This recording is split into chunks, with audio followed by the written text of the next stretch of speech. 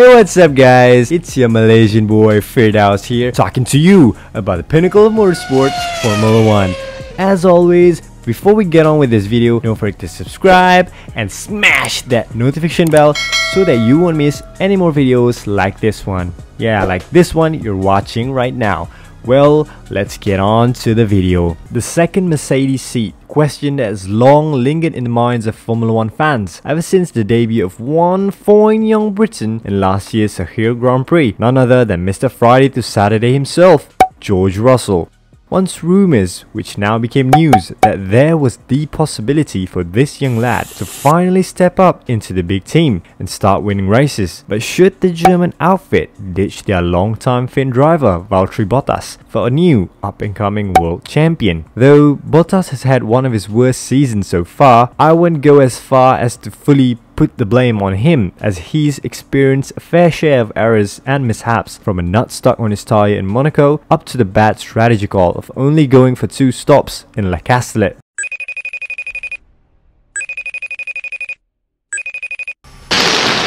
Why the f*** no one listened to me when I said it's gonna be a 2-stopper? Hell. Well, here are my thoughts on why Mercedes will actually choose Bottas over Russell. That is, for now at least. It is a very well known fact that Mercedes is built around its star driver Sir Lewis Hamilton, and has been so for the past 9 years and still counting. Throughout those years, only one driver has successfully challenged his championship position, who is of course none other than the 2016 world champion himself, Nico Rosberg. In 2016, fans were in awe as they witnessed one of the greatest championship battle dramas in Formula 1 that resulted in this. Here we go, and it's Nico Rosberg, and Hamilton's onto the grass, and Hamilton's had a massive crash, and he's crashed into his teammate. The two Mercedes come together. Surely Mercedes wouldn't want a repeat of this kind of incident anymore. Even Toto Wolff himself said that if the debriefing room is full of negativity because the two drivers are hostile with each other, then that will spill over into the energy in the room, and that is not something I will ever allow again.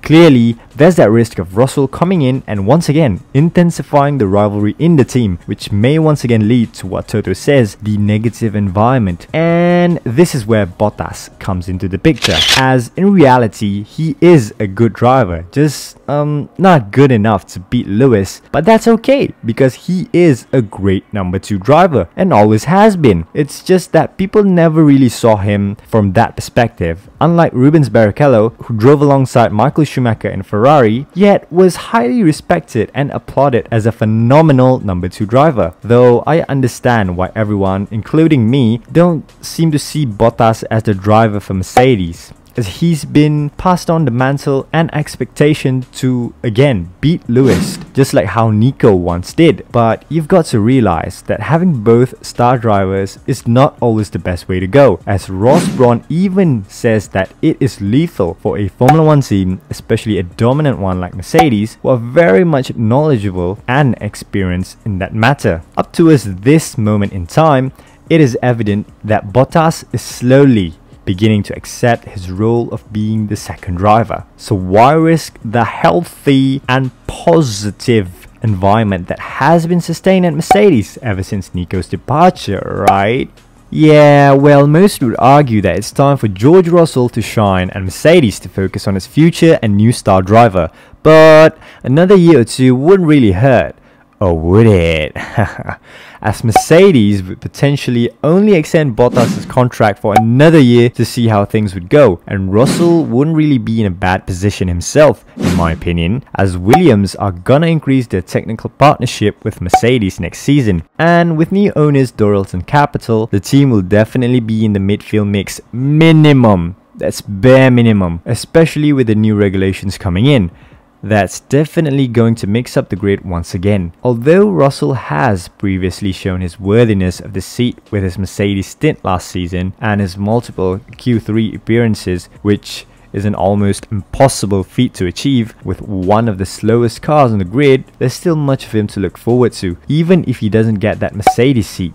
Despite Helmut Marko claiming that he would consider him if he were not given the seat at the German outfit, that just seems like a cheeky statement, like he always does, to mess up the driver's market. because why would he do so and risk Red Bull's position, specifically his beloved driver Max Verstappen? He's finally got a second driver who can support Max and deliver to the team when needed. Everything considered, Mercedes' decision would likely be skewed towards keeping Bottas in the seat. That is, for now at least. Although I would love for it to be otherwise. What do you think Mercedes' decision is going to be? The all-Brit driver lineup or the James, it's Valtteri. combo? Maybe even the contract has been signed all along between Russell and Mercedes, and that's why he's been hinting about it ever since. But after watching this interview, yeah, you know, we're coming into a summer break. Sorry. gosh, Russell really can't hide his secret, eh? Well, looks like everything that I've just said just now was just total bull. And Russell to Merc is 1000% confirmed. Leave your thoughts down on the comment section below. As always, thanks for watching guys, keep smiling and see you guys on the next video. Peace.